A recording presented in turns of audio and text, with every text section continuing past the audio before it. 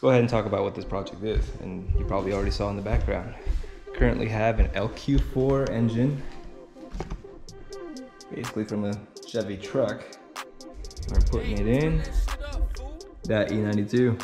Totally separate project, don't worry. I still have the N54, it's still running. So just in case you guys thought we were even partially intelligent here at Built in the Rain, we decided to go ahead and LS swap this E92 335xi. It was manual, but now as you can see, it's gonna be a DCT. Now, we did have to make a custom harness for the Maxxecu, and we picked the Maxxecu because it has frequent updates that has new features, way more features than the Holly, by the way. Now, it also supports CAN bus and a dual clutch transmission. And don't worry, we were very well aware that Maxxecu has a harness for the LS. However, we have time, we don't have money. So we went ahead and spent about 3 days, not including research and development, otherwise it'd be much more than that, into wiring this harness.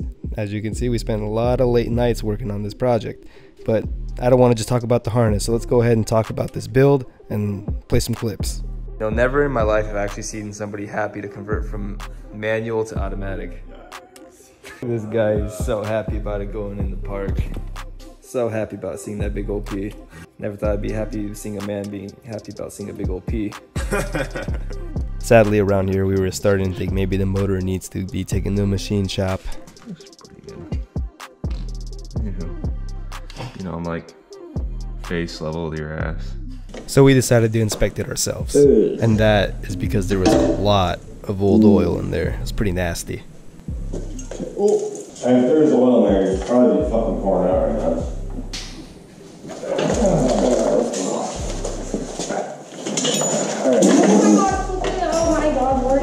Oh my god. And if there's oil in there, you'd probably be fucking pouring out right now. I don't think this has ever been drained. And if there's oil in there, you'd probably be fucking pouring out right now. Oh, she's pouring. So we figured out it needed some machine work, so we loaded everything up into the back of my Volkswagen here, and we came to a pretty decent conclusion, if I say so myself. This LS trash to the dump where it belongs.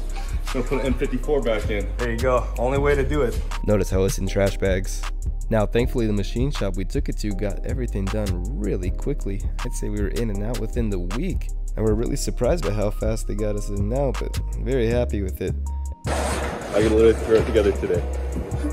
Is that all it's gonna take? And then I gotta wire it. Probably gonna have it started this week. So we loaded it up in a friend of ours CRV, took it home and got to work. Now it was at this moment in time that we realized, hey, we need some side main cap bolts, so we had to run down to a Chevy dealership, you know, for BMW parts. Now it was on the way over here, we had a little bet. We thought that the prices of these bolts would be cheap, and we both tried to guess the price range before arriving because we did not know the price. It ended up being about $8 each. So let me let you in on some kind of secret, but we did go ahead and pay the price for the bolts. Yeah, I said that. Just try to put yourself in our position though. We just want to get this project up and running, and we do not want to wait, you know, a week or two just for some bolts to arrive. Whatever. Freaking nice. Nice cock. Safety first. Don't trip.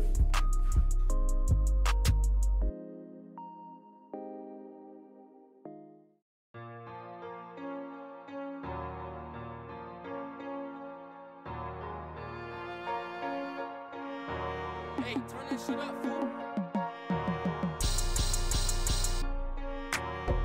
You know what this sounds like? Oh.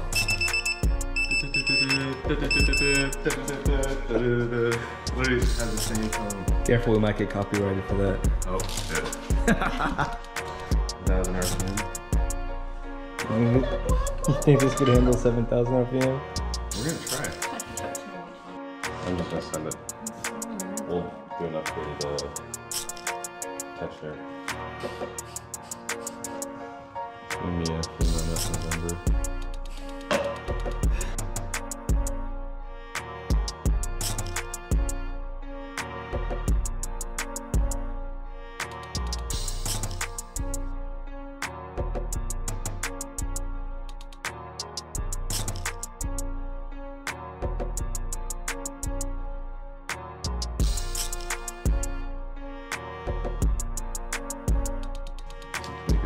out, the better the job.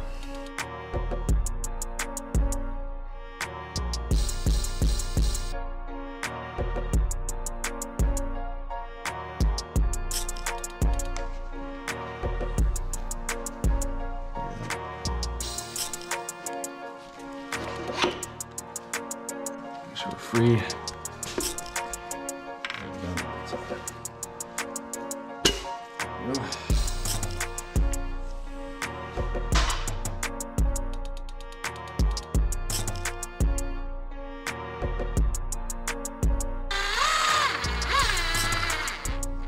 If I wasn't lazy, I'd use the stretch gauge, but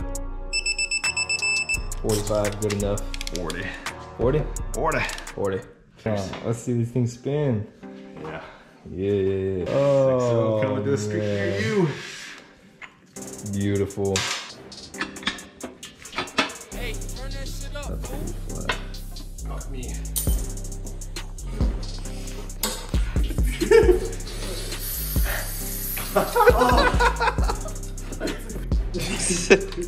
Holy shit, this is actually coming together. Fuck you.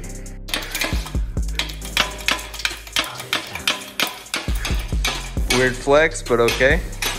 Yep. It's that notion. That's how you mount it to the Beamer. Crappy rebuild. Get connected to a quality driven transmission. Quality. It is quality. People do 1,200 horse on this. Quality. Alright, so for everybody that's been following along, that guy in my video, he's going to be joining me from now on. He's Kyle, great guy to work with. Really happy to have him with me on the channel. Really knowledgeable guy.